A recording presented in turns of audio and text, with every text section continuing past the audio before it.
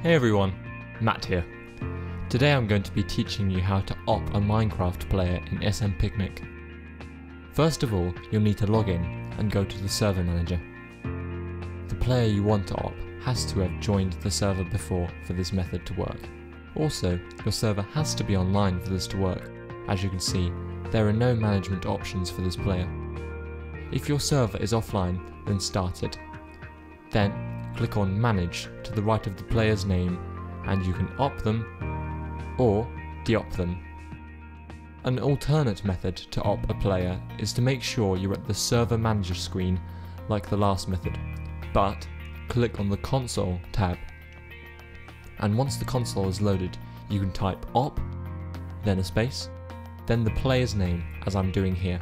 ServerMiner is just an example name. You can also de-op by typing de-op, a space, then the player's name.